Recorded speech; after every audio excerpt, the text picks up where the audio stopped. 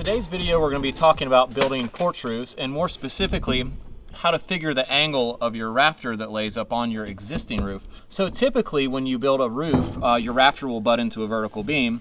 So if it's a 412 roof, you'll cut a 412 cut on the end of your rafter, like a 19-degree cut, and butt it into a vertical beam.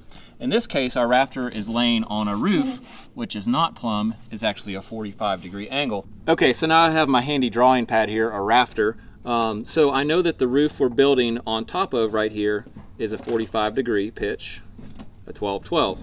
And I know the roof coming off like this over our porch, I know that I want it to be a 412 pitch, which is 19 degrees.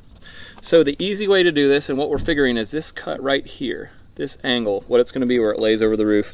And ignore this angle, this is like coming straight out. So the simple and easy way to do this is to add these two pitches together.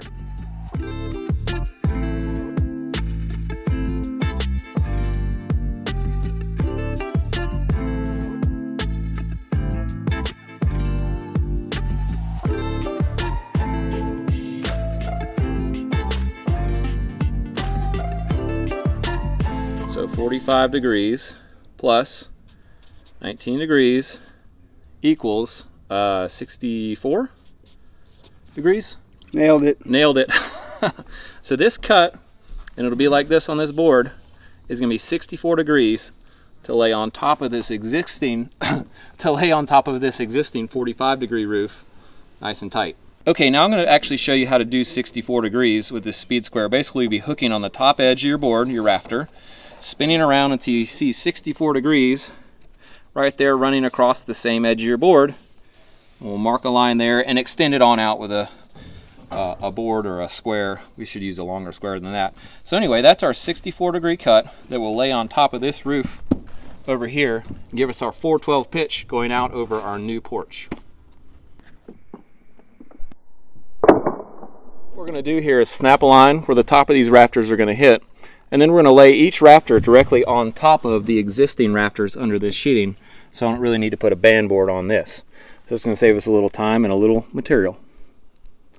And while we're on the subject of framing roofs, I'm going to show you a cool jig that I always make to help me clip the end of my rafter tails plumb without using a torpedo level or a speed square, so this is a lot easier and faster. First, I take a block of the same material that the rafter is made out of. In this case, it was a 2x8. I cut a 412 angle on the end, which is the desired angle to cut to get a plumb cut on the end. And then I'm going to attach a piece of 2x6 to the top with two screws like this.